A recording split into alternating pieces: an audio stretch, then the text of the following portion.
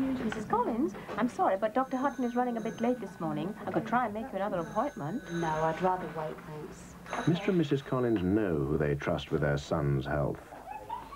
Mrs. Collins, your turn.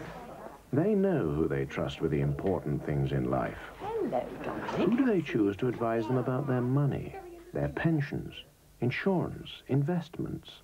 The only top 10 building society that's free to give independent advice. Bradford and Bingley.